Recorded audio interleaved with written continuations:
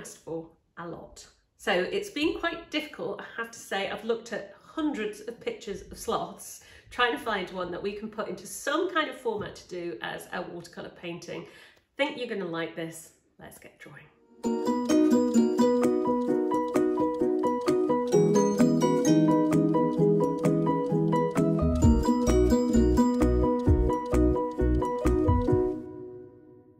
So we are going to do a sloth. This isn't something I'd imagine doing, but we have been asked for so many of these. So I have played around until I've found an easy way to draw a sloth. So stick with me here. Go about halfway up the page. I'm doing mine on watercolour paper because I'm going to paint mine. So if you've got watercolour paper, give it a go, because we've got some interesting paint techniques we're going to try with this. So I'm going to start like that. I'm going to take my line up to about there. So I want, this is my branch.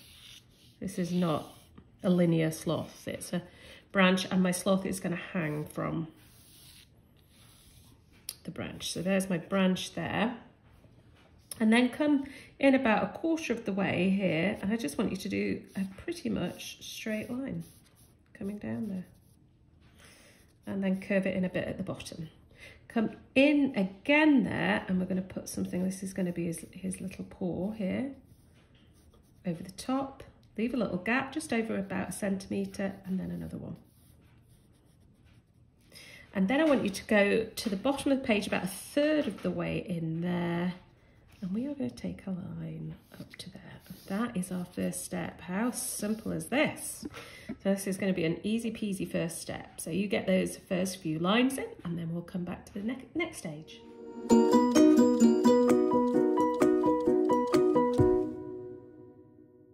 Take these basic lines here, and we're going to start up here with this leg. I want to take it across, and so that it's just going over like that. This is its little back leg, and then coming down to there. So then I'm going to take my rubber and just rub out those two tree lines. So you can see that's the back leg holding on. Okay, little negative shape here. Remember, we've talked about these a lot. What I want is a triangle there, and that's going to be between those two, a triangle. So get that in, and then come down slightly as if we're going to take that line there and join that line there. Come down slightly, and then this is the negative shape I want you to think of. Between the branch and here, coming up slightly. I'm going to take it right out beyond this line here, and then this is where we're going to start to curve it down. So you're taking it to the line, and I just want you to curve it slightly and then come in to join there. And we'll, again, rub those lines out, and you can rub that line out too. And that is our outline of a sloth. And then we'll come just to finish it off on the next one.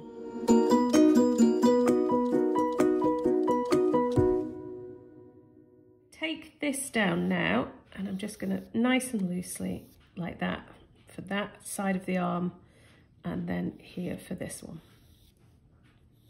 Coming in, and a little shoulder there. And then all we need to do to finish it off is pop in the eyes and the nose and the mouth. So I'm going to come in here, and I'm going to put we've got these two, this is very cute around the eyes, isn't it? I think this is why we've possibly had so many requests, because of the cuteness. And then two little lines there for the nose, and then his little mouth smile there, and around those eyes I want to just put little broken lines there like that. And if you feel like it needs it, you could bring that down slightly there as well, and that coming in here a little bit there and then taking it out. That is our Sloth drawing. This is going to be all about the painting though. So stick with us, and we're going to show you some new techniques.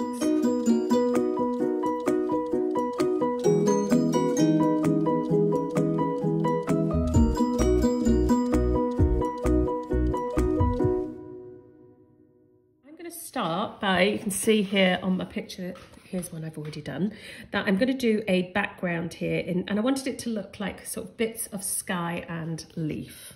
Like that. So what we're going to do is we're going to mix two washes there. I'll put that so you can see it on my tester paper underneath. just 2 plain washes. Now I've got 2 jars here because I'm going to mix this wash here, quite a pale blue, and I'm going to clean my brush in that one. You'll see why in a second. And then I want a green one. I'm going to have to use more paint to get the brightness of this sort of sap green that I want here. Wash my brush there. And then I want to make sure that my water's clean, and I'm going to go over the whole background with water. Now, the only reason I can do this is because I'm using watercolour paper. If you were using, at this point, if I was using ordinary paper and I put this much water on it, the whole paper would just buckle and maybe even rip. So when you're using watercolour paints, it isn't just about the paint, it really is about the paper. So if you're doing this and you've got one of our watercolour pads, this absolutely will work because that's got exactly the strength of paper that we use. And this paper, you can get lots of different types of watercolour paper. We use a really thick one, this one, which is, it's called, the technical term is 350 GSM. It's really strong and it doesn't need stretching, so that's why we use this one. But you can order that from our website. So I've wet that whole background, and then what I'm going to do is I'm just going to drop in some blue, and I'm just going to watch the effect of it. I just want bits of it here like that. So see how it just spreads? I'm not controlling it at all, I'm just dropping. I'm dropping bits of the blue into the water. I'm going to clean my brush now, and I'm going to do exactly the same with the green. Just drop it and it will meet and it'll do crazy things, and no painting will be the same because the green is, you can't control it, we're not controlling the way the paint flows, it means we can have this great effect. I love painting like this in this way. I think it's so much fun. I like the unpredictability of it. I'm going to take it right to the edge now here, so I've mixed them slightly. I clean my brush, I want it to put some blue in at the edge. There, if I'm just dropping it and I'm letting it all roll out and it'll just meet each other. Let's put a little bit there. Just finishing it off with this blue. So I'm not really bothered about having any white bits. You could leave some white bits shining through, but there we go. And I'll just let it, any bits where it's not joined, I'm just touching my brush to it to let the paint join, and I'll take it right to the edge there. And I'm going to leave that to dry. It'll probably take 5 minutes or so because there's loads of water on it, but I'll let that dry. Okay, so I've demonstrated there a method of dropping wet into wet watercolour, and now I'm going to do his fur and the tree using my watercolour pencils. So I've got a selection of browns here, and one of them's very dark. If you don't have that, don't worry. I've got the black, a brown, a yellow ochre and a grey, which is the key. And I'm going to start with my darkest bits here. And I'm going to go in around the edge, and I'm going to put in a fair bit of black here because I want these bits to be the darkest bits. A bit around the eyes as well, under the chin and here. I'd like that to be very dark. And there. So this is me sort of putting in my in the bits where I want them to be really quite dark, and up here and on the top of that one as well, and then here. I'm going to come down there and I'm going to put plenty of black in there. Now I'm going to go in with my brown, and I'm going to go around the eyes and there, and then down the centre. You can see I'm not being particularly neat about this. All of this is going to go into a watercolour wash here. So I'll go with the brown there. And then if I take my yellow ochre, this is just to really bring some warmth into it and lightness, as if the light's shining on his fur there. I'm going to put a bit on his face as well, and a bit here. And then I think some tiny bits of dark brown I'm going to go for, and I'm going to put those, that's the same brown as I was using earlier, going to put those in there, some just bits where it's slightly darker brown, and then anything in between here I am going to fill with my grey. I'm going to go around the edges with the grey there, in here. So does not look particularly Sloth-like at the moment. I think we can all agree to that. Go there with that. I'm going to go with the black on that one. Right, now let's bring it. Now let's get the magic going. So I'm going to start here by turning the lightest colour to paint, the yellow ochre. Now if I turn a darker colour and it goes in it, that will be the most dominant. So I want all the yellow ochre first. I'm going to go for all of that first. And then I'll start to bring in the brown around it. Can you see? And what I want it to do, these washes, is have them so that it's really quite subtle to get the different coloured fur. See, that one's very dark.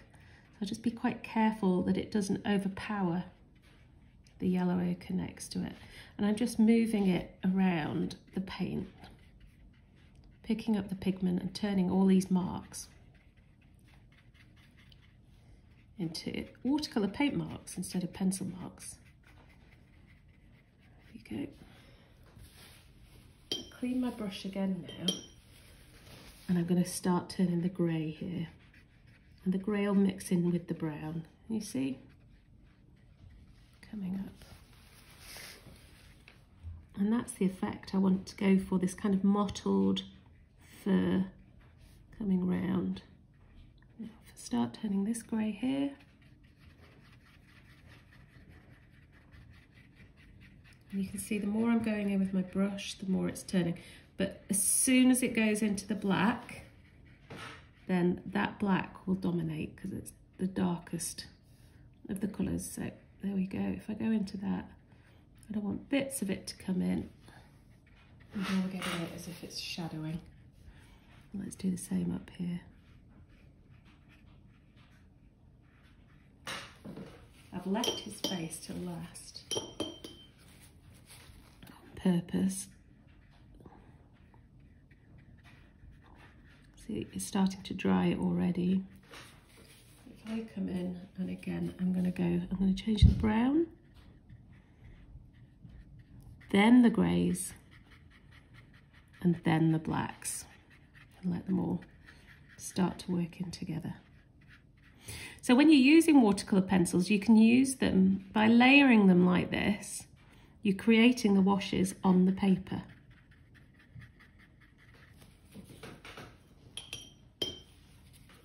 And then I'm going to let this dry before I come in and put in the details around the eyes. And while that's doing that, here we go. I don't really want it to look like there's any too big lines, but you can see I'm moving the paint around.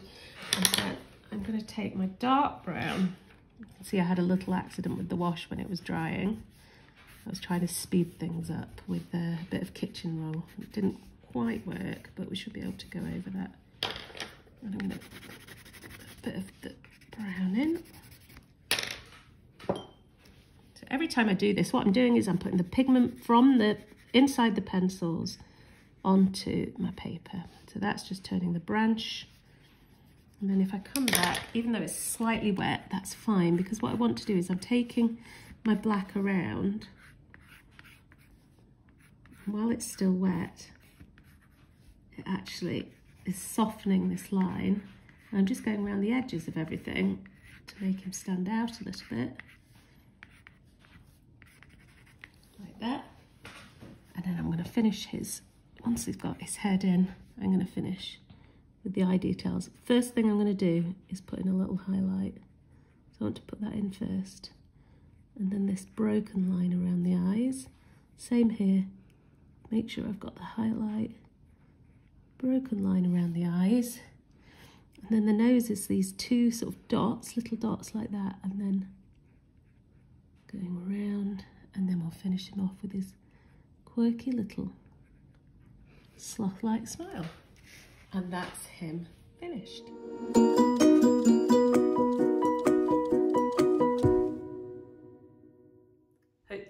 enjoyed that sloth as much as Elizabeth and I did. If you were one of the people who's asked for pandas or even giraffes, have a look at the junior one because we've got pandas and giraffes in that one today. We've got loads planned for this week, so make sure you send us your pictures of your sloths and tune in tomorrow for more Daily Draw.